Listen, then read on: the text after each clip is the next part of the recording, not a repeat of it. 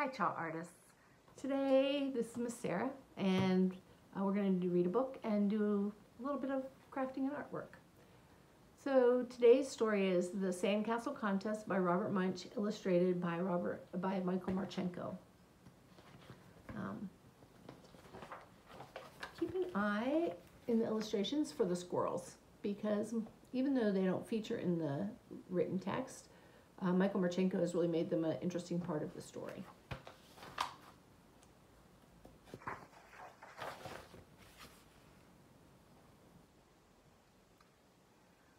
Matthew's father stood in the driveway and said, "I think we're all ready to go. Let's make sure everything is here.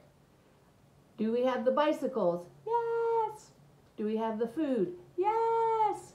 Do we have the boat? Yes. Do we have everything?"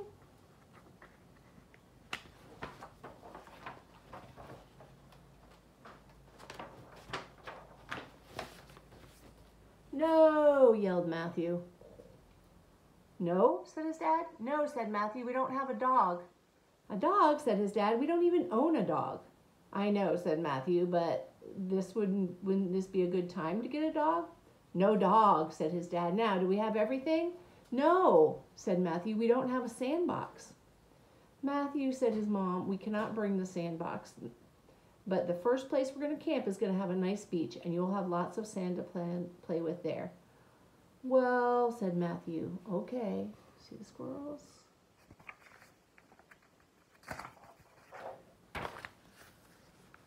So they drove and drove and drove and drove and drove until they came to a nice place to camp.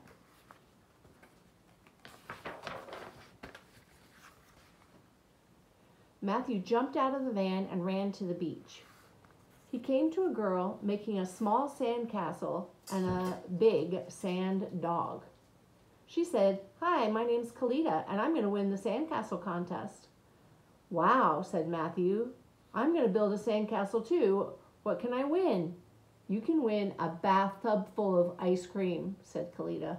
"All right," said Matthew.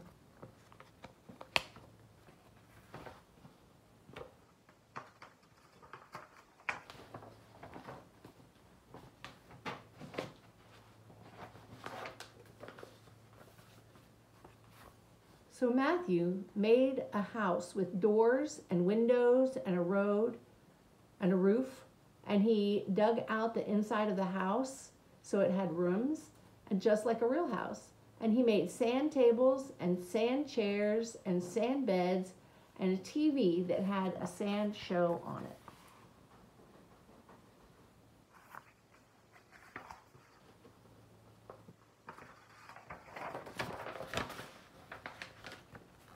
When Matthew was almost done, Kalita came over to look at his house. She had her sand dog on a leash. "Wow, nice sand house," said Kalita. "Really, really nice sand dog," said Matthew.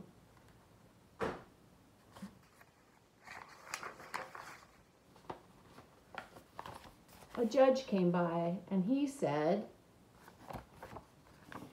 "Get this house out of here. Who put this house on the beach?" "That's my sand house," said Matthew. "I made it for the sand contest." "Ha," said the judge. "I know a real house when I see one, and there are no real houses allowed on the beach."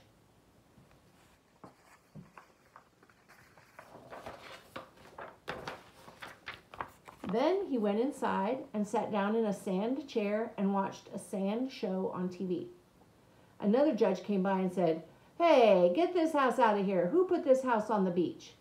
"This is my sand house," said Matthew. "I made it for the sand contest."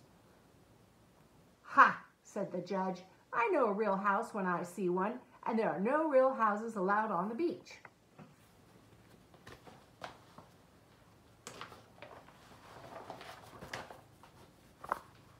So Matthew went outside and kicked the sand house right beside the door. It all turned back into an enormous pile of sand and fell on the judges. "Help, help," cried the judges, and everyone came running and dug them out.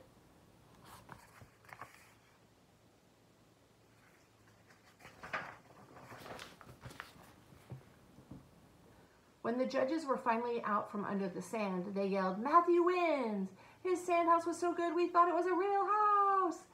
Matthew won!" everyone yelled, and they gave him a bathtub full of ice cream.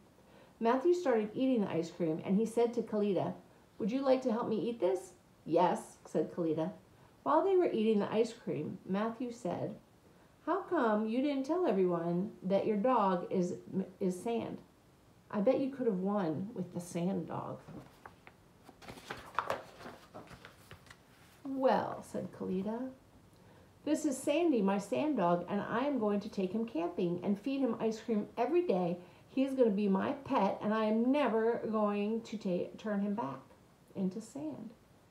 "Wow," said Matthew. "I wish I'd thought of that. Can you show me how to make one?" "No problem," said Kalita. And Matthew's mom and dad were so happy with Matthew's amazing sand dog.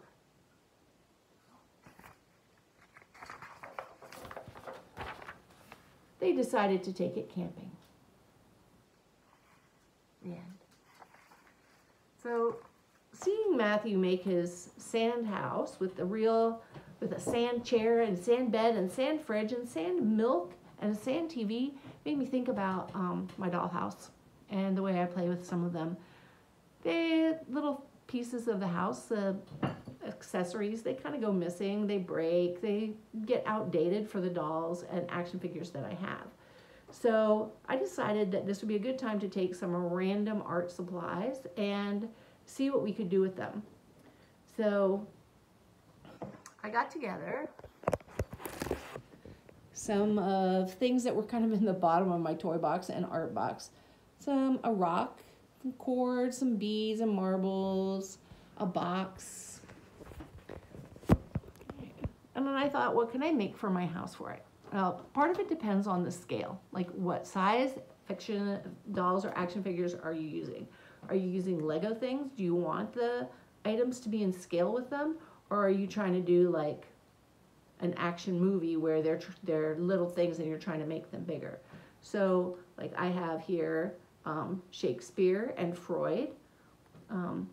If I'm making things for them that I want to be in scale with them, something like this could be almost the size of a chair for the cork, and this marble could be something he's looking into to see if he can understand the brain. So I could paint that pink and make a brain.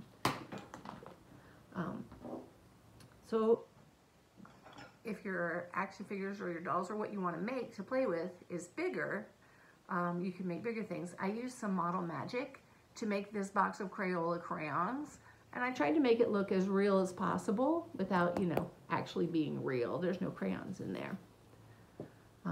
I decided I could take this jewelry box that was left over from the last time I got jewelry, and I could cut down a picture.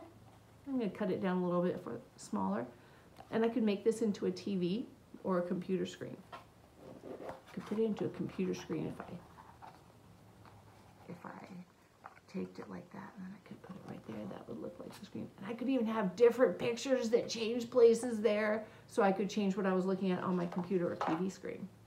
That would be kind of cool. So this is a part where you can use whatever art materials you have at home, leftover stuff from the bottom of your toy box, like halves of marbles and clothespins, stuff that's in that drawer in your kitchen sometimes where stuff goes, or any paints or glue or crayons or markers. It's really kind of up to you to figure out what materials you have that you can use to make accessories for your imaginative play. See you next time.